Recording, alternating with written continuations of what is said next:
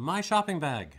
I have not done a my shopping bag video in a while, but I had some random things lying around, and here we go. So the idea behind this this format is I just had stuff that I bought that doesn't really fit any other themed video, so let's just, try them in a complete mix of genres and see what happens. All right, so as you can see, we have got two whiskeys, one American, one Scottish. We have got a rum from Mexico. And we have got an Awamori. More on the Awamori in a moment. And let me finish pouring these.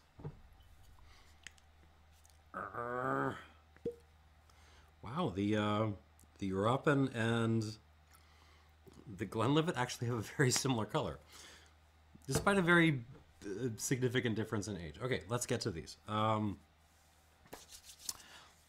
Let's get right into it. All right, first off, Yokka Koji Ryukyu Awamori. So Awamori is the traditional spirit of Okinawa. To some extent, it's most known as a predecessor to shochu, but that's a bit unfair.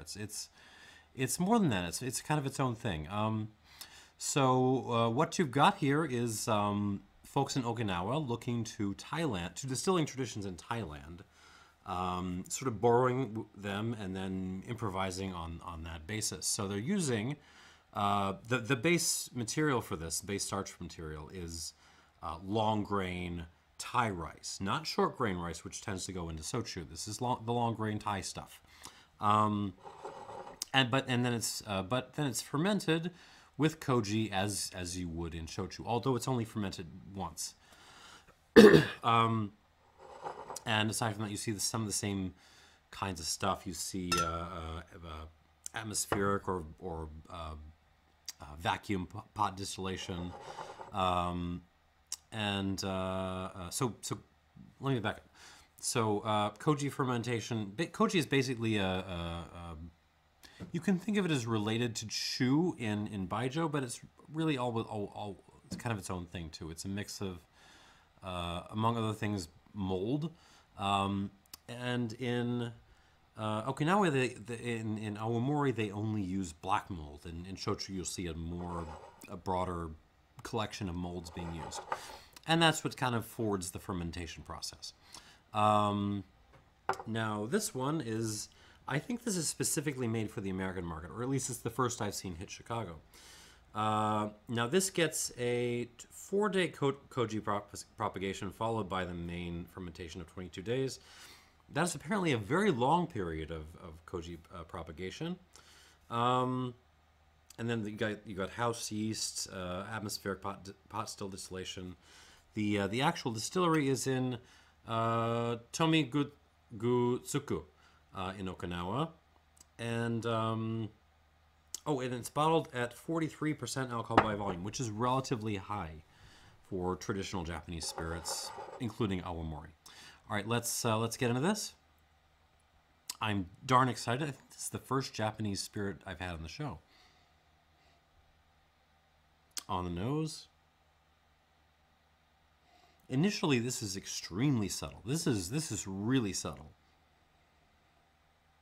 I mean, coming to this from, baijiu world, I was expecting like a big old explosion of weird moldy funkiness, but that's not really what this is about. This is extremely understated. Initially, I am getting a little bit of an ethanol note. That's there. But then there's this kind of a very nice, frankly, just a nice sake note, honestly. Like, what kind of sake? Like nothing too refined, like a good Junmai Ginjo or something like that. So you're getting a little bit of funk, but there's some fruit in there as well. Some new potatoes, freshly dug up potatoes. A lot of like musty cellar stuff, like dank musty cellar, like mushrooms, portobello mushrooms maybe. And just this very light fruitiness, almost, it's not actual fruit, it's almost more like keto breath, if you've ever done a low-carb diet, and this is, you know, that smell your breath starts to get after like day 7, that's kind of showing up here. It's nice, it's lovely, it's almost too understated for me, but I'm going to add some water to this and see what happens. All right, on the palate.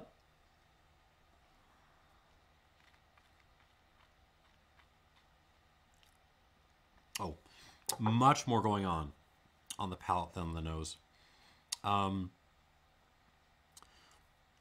So we got kind of like a candy thing, like sweet tarts, but without the tart part. So that kind of thing. Mushrooms, lots of mushroomy notes. Mushrooms like sauteed in like light soy sauce. There's a lot of minerality. There's a lot of rocks in this.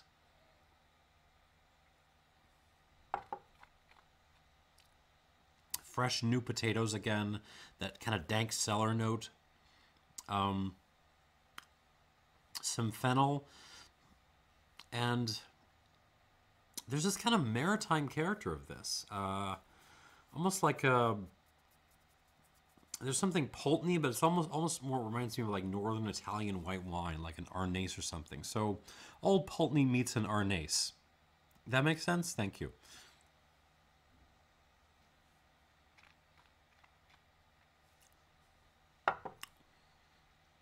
Soft mouthfeel. It's very crisp, especially on the finish. This is not something that's going to dominate your palate, especially not your nose. It's just not how it plays the game. I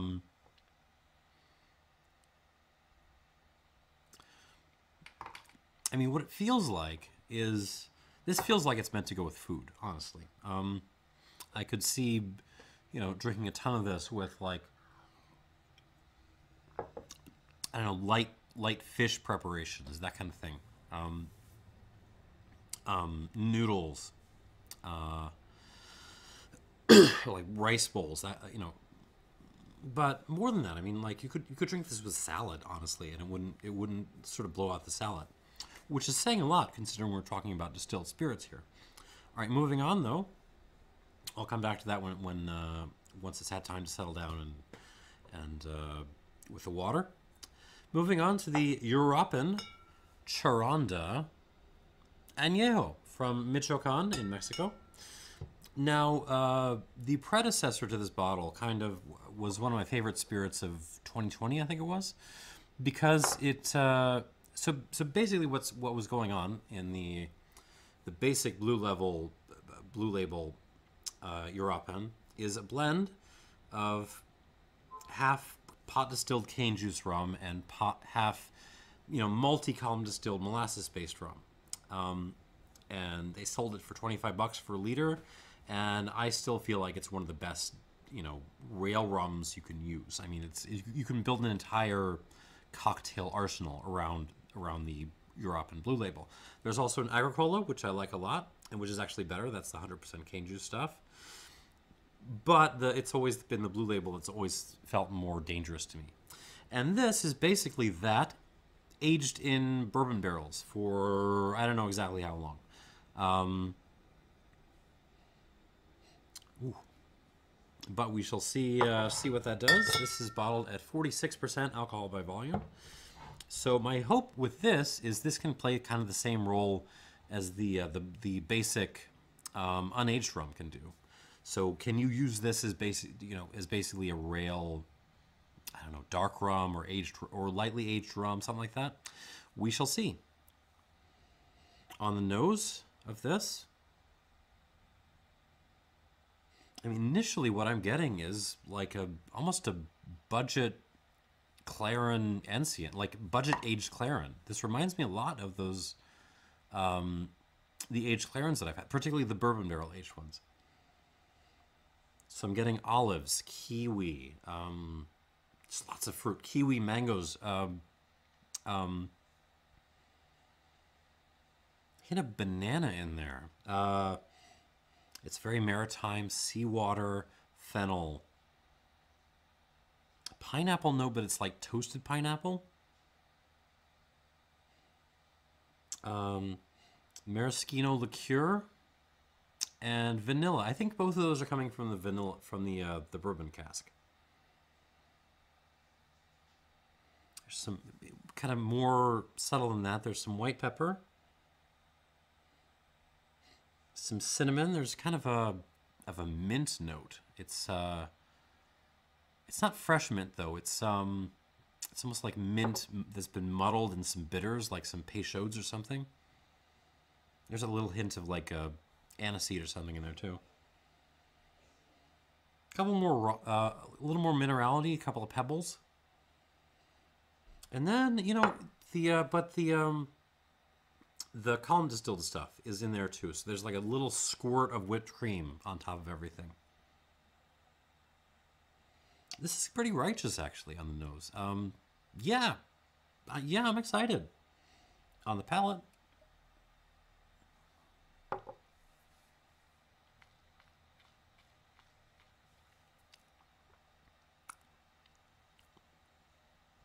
Okay, so initial impression, this is much more, so the nose is a little bit wild. The nose is heading in a little bit into Clarence territory, although it's cleaner than a lot of the aged Clarence that I've had. The palate is much more straightforward, much more buttoned up, which is fine. Again, this is, the question I'm bringing up is whether this can be a rail rum.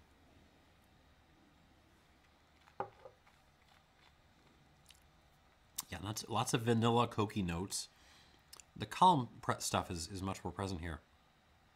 Yeah, so vanilla Coke. We're still getting olives, lots of olives. Sweet tea, fried plantains, fennel. That kind of briny thing.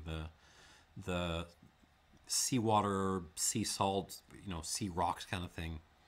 A little bit of a dried cherry note.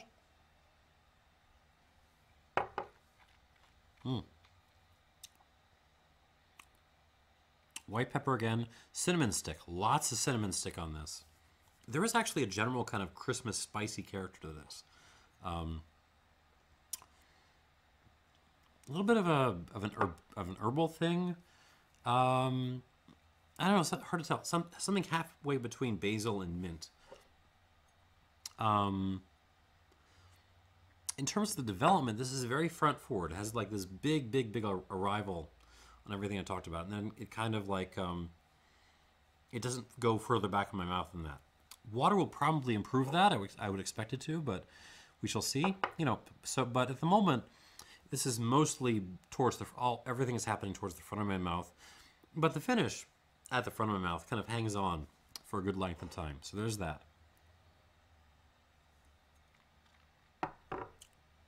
I like it. I like it. Did I mention this is 30 bucks? 30 bucks for a liter of this. All right, so I'm going to give this a quart of water, and we'll come back to it.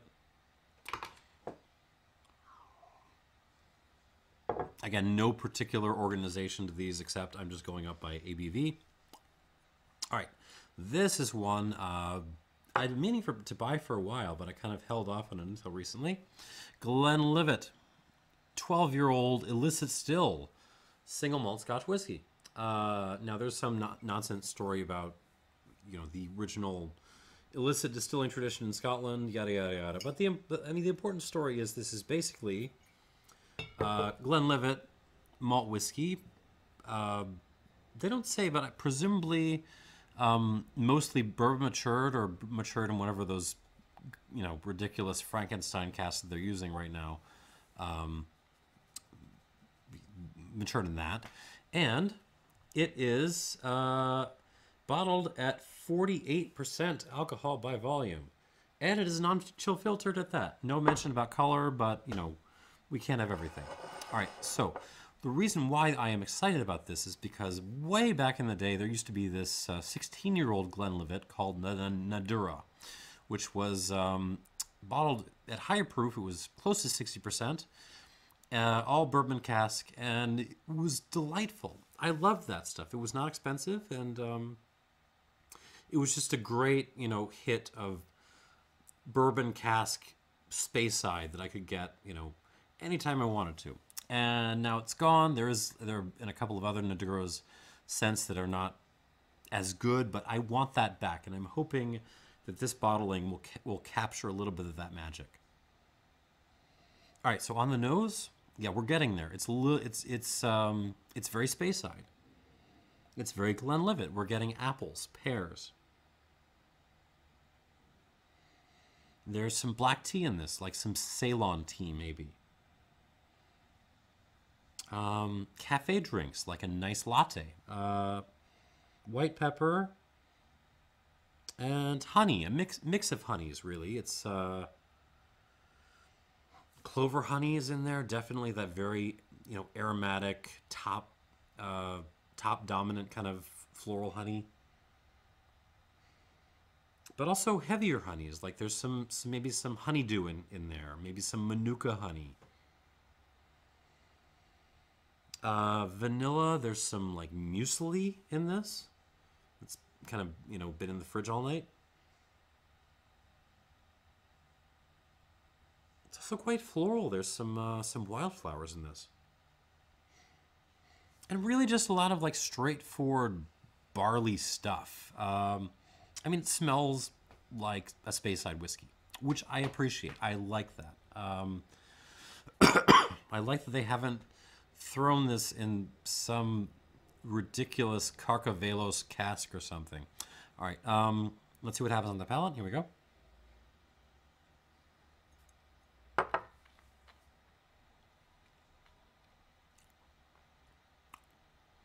Similar kind of story. I mean, this is very straightforward. This is really very straightforward.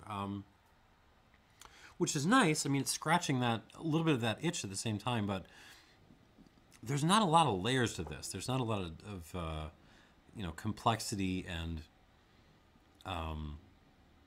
details to pull out. And there is something going on in the finish, which is making me unhappy. Let's try this one more time.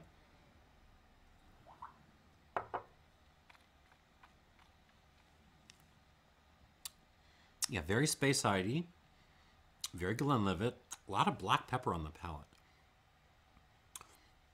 Then, once again, apples, pears, wildflowers, same variety of honeys, stewed cereal, muesli, cream of wheat,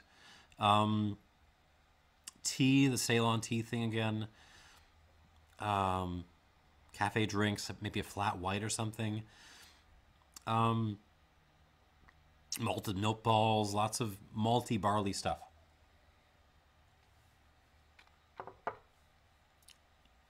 The finish is what concerns me. There is a kind of like old newspaper thing happening on the finish.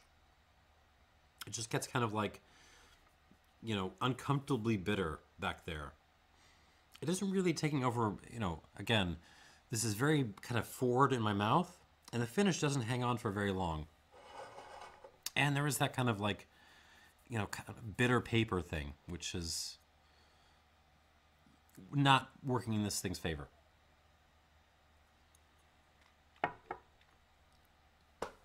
But it is scratching that Speyside-y itch. Let's see what happens when we add some water, though. I'm not going to add too much, like a squirt and a quarter or something like that. And then we will move on to Koval.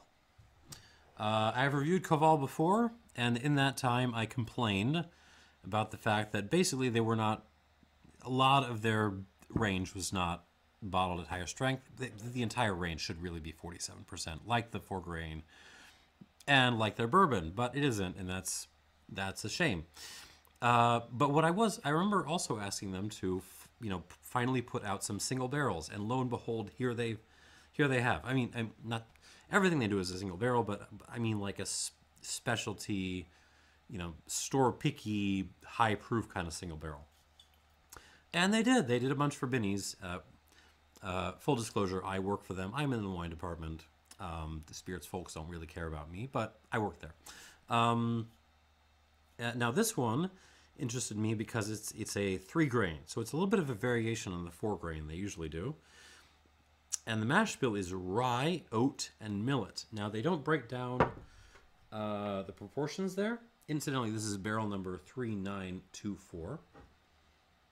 But I'm guessing the dominance of the grains goes in order. So this is probably if not majority, then plurality rye, then oat, and then millet. Millet being our old friend sorghum, which you should know if you are any sort of Baijiu fan. All right, so I am extremely curious about this for many reasons. First of all, because it's a hometown distillery, which is very cool, and I have a bit of a history with them. Second, because it is bottled at a proper 55% alcohol by volume. You know, it's still, I think they're still aging it in small barrels, which is not my favorite thing, but you know, we'll see what happens. And the other thing is, this is a combination. This is apparently going to be a predominantly rye and oat dominant mash, which I love. I love to see oat whiskeys in general, and one of my dreams is to see like a, you know, like a, I would love to see like a 55, 45, 5% oat, rye, malt kind of whiskey out there. I think that would be really fun. I think it would age really well. But for the moment, I can only, you know, experience things like this. All right, let's see what we got. Here we go. On the nose, Koval 3 grain 4 Benese. So we're really getting on the nose like there's this kind of consistent Koval note, which is kind of on all their whiskeys, of like patisserie, bakery, you know, making fresh desserty stuff. That's the main note. But behind that, there's this kind of herbaceous graininess. I think that's the rye. There's a lot of mint, dill, cilantro even. Push beyond that, there's a note which I can only describe as like barrel-aged oatmeal stout. Those exist. I've had some of those. And some cough syrup. Robitussin, cherry Robitussin. It smells a little bit like an Amaro, actually, like a Amaro with some gentian, some cherry, that kind of thing. Old tea leaves, oatmeal, like burned oatmeal. So you made a nice pot of oatmeal and then took a like chef's torch and just torched the top of it. That's kind of what I'm getting. And I almost spilled my Glenlivet there. But happily, Glencairns are made of sterner stuff. All right.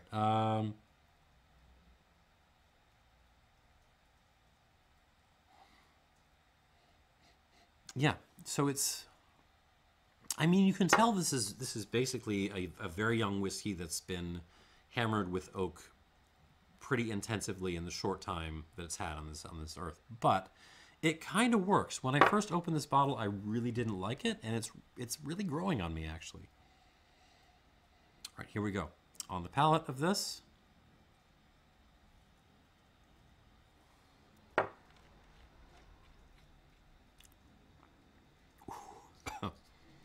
God only knows what they did to this poor barrel. That is a lot of oak. It's very young. It is not subtle, but I think it's basically good. It does, again, same story as the Uruapan. It does mostly hover around the front of my mouth, which is what's telling me that it's quite young. Older spirits tend to push further back.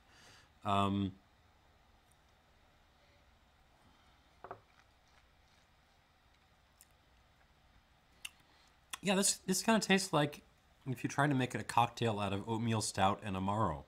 But it kind of works. It actually kind of works. Overstewed tea. And yeah, that kind of bakery, patisserie kind of note. There's some fennel in this too.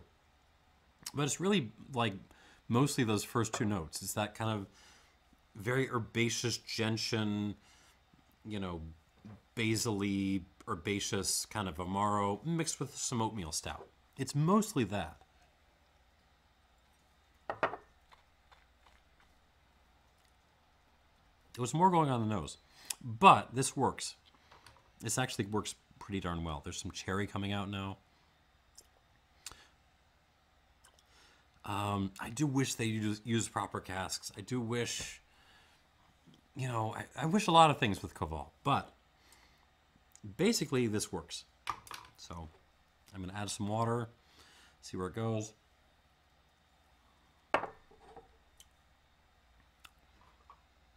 Yeah, actually, that's about all that needs. Given the strength, I was expecting 4 squirts, but I think that's enough. I think 3 is enough.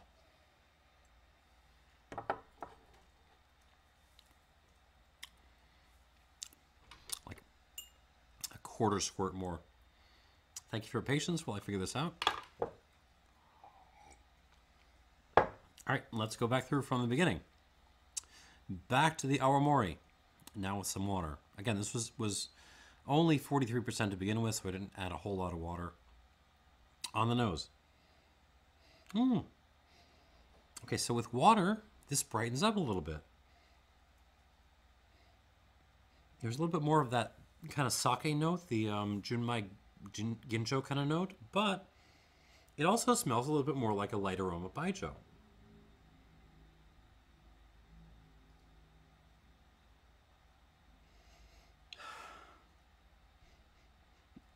Yeah, potatoes, rocks, dank cellar, all day long. It's fun, it's different, it's still...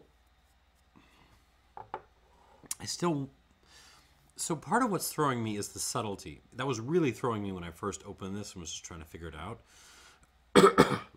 But even now that I've kind of adjusted to how, you know, turned down this is, once I go looking for this, for those sort of, you know, second, third tier flavor profiles, I still don't really find a lot of them, and that's kind of my issue with this. I just want a little bit more on the palate.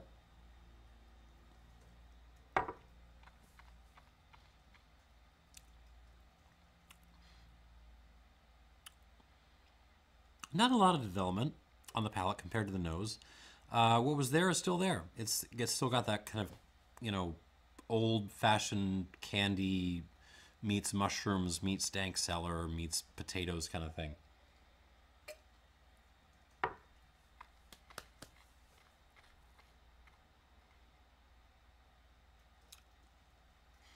I mean, I haven't spent a lot of time with traditional Japanese spirits, so I feel any score I give this, I'm going to put a question mark in front of it because I feel like I don't quite have a grasp on the category.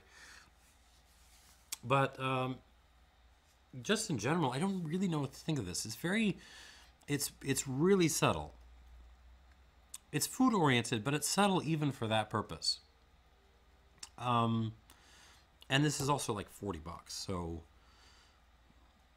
You know, I don't know. I mean, this is a great bottle to grab if you want to like pop it with some friends just to get the experience of a radically different way of thinking about spirits. But you know, would I buy it? You know, in retrospect, would I buy it on my own to kind of have it just sitting around the house? I don't know. I don't think so. Score wise, let's give this a 79 question mark. Yeah, it's not. I appreciate what it's doing. I just wish it was doing more things. Not necessarily louder. I don't want this to be louder. This is I like the understated nature of this. I just want it to be doing more, if that makes sense. All right, moving on to the Uruapan Charanda Añejo. Let's see what happens now with water. Okay, as expected, the yolk kind of comes out a little bit more. A little sawdust happening now. But even more than that, the column-distilled stuff has kind of come out a little bit more. There's even more like whipped cream kind of thing is going on. It's less weird. It's less Clarin-like. It's more kind of settled. It's more. It's like it's just, you know, said to itself, okay, I'm done having fun. Still a fun guy, but I'm done having fun right now, and I'm ready to go into a cocktail. Now I'm ready to be thrown into a mojito or something. It's a good nose. It's those same kinds of like fruity herbaceous things which were more dominant without water are still there. They're just playing around in the background, giving this little halo. Nice. On the palate, here we go.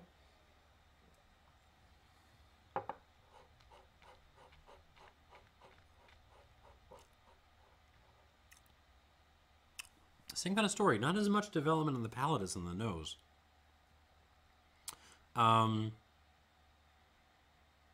Mostly the same set of flavors as I was getting before.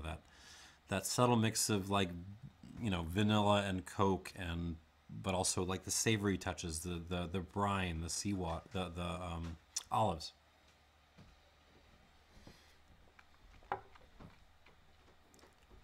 What this does do is kick up the peppery element, the kind of white peppery element, and it extends the finish. This is now pushing a little bit further back in my mouth, and it's holding for just a hair bit longer.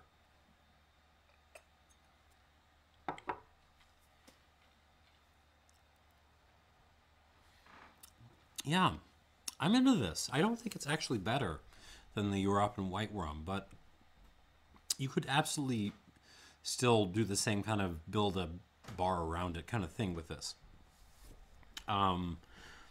This is ready for cocktailing, y'all. Like this is kind of just a do it all, you know, lightly aged rum. So if you have cocktail needs in that category and you just want something lying around that you can reach for, I think this would be a great choice. And I will give it 84 out of 100. Really nice. Really nice. Good stuff. 30 bucks. All right, moving on to the Glenlivet, the Illicit still. Let's see what happens with water.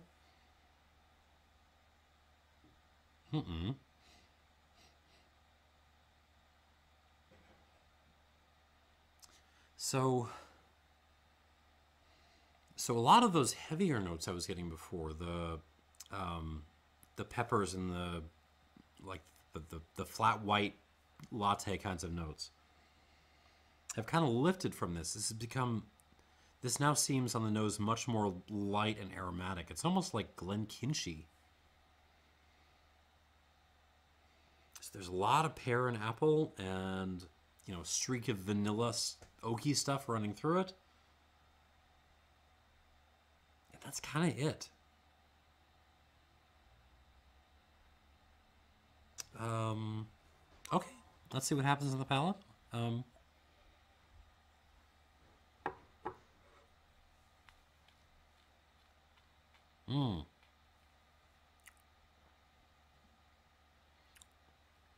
Ooh. So that's concerning. So with water, this kind of falls apart a little bit, which is bad when the appealing factor in this is the higher ABV. It's just kind of this grassy, floral, pear, apple, honeyed stuff now.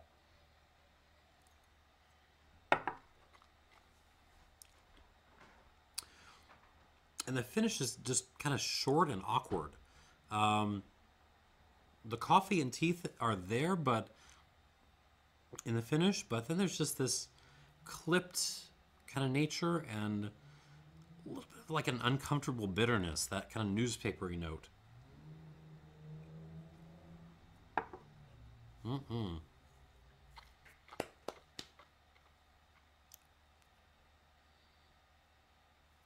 gotta be honest, y'all. Like, this is a little bit of a disappointment for me. Like, I think of Glenlivet as being perfectly capable, you know, especially in its upper level, more special, limited edition kinds of releases, which this is, even though it's not that expensive, as being, you know, kind of a quality distillery. But this ain't showing it. Like, it's solid, but it's disappointing. That's all I got to say. This is an 83-point whiskey. 83 points. And, yeah.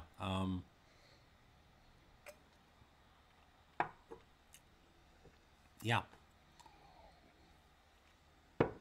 Definitely a Speyside whiskey if you just need a Speyside whiskey, but certainly nothing worthy of standing in the shadow of the old Nadura 16. Let's move on to the Koval 3 grain. Now with a splash of water. So on the nose, this gets like just more and more Amaro-like, really. I'm getting gentian, tree bark. Gentian is a flavor note you need to know, by the way. Just find an Amaro that's very gentian heavy and study that flavor note because it shows up a lot. A lot of just tree barky stuff, fennel, red fruit, like dried red fruit, rhubarb.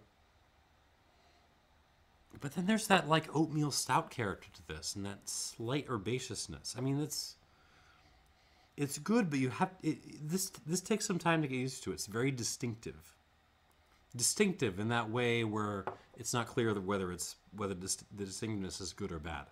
You know what I mean? On the palate.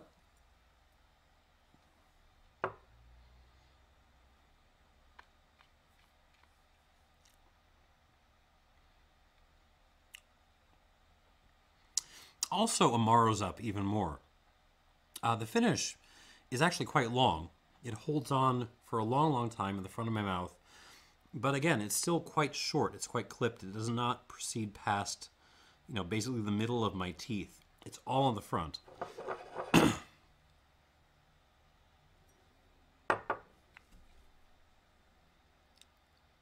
Yeah. Amaro and some mixed herbs and some oatmeal stout. That's most of what's going on here. But there's a nice, I really like the kind of grippy, peppery finish on this, even though it's kind of short in my mouth. This is personal taste. This is a personal taste thing. I could see a lot of people, reasonable people, dismissing this as just like craft distilled crap, and that's part of the barrels. Like, Koval just needs to step up and start using larger barrels. They just do. They just do. It's not their biggest problem. Their biggest problem is the bottling strength of most of their range, which this one doesn't have. Buy this one if that's your issue with them. But they need to start, just using larger barrels. But I like it. It's Baroque. But I'm into this. This is a very fun bottle.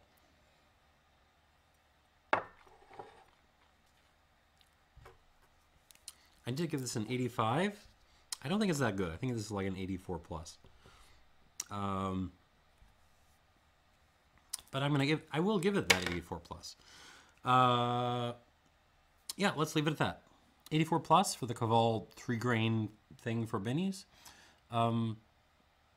Well worth a shot if you still see it out there, but know what you're getting into. It's very distinctive and weird, and that's my shopping bag for the day. We've got 79 question mark for the Awamori. My heart is with this, but I want more from it. Uruapan, I mean, in terms of value, this is the winner of the episode by miles. Like, this is $30. It is half the price of the Koval. This is $30. Go buy this. 84 points for the Uruapan Añejo.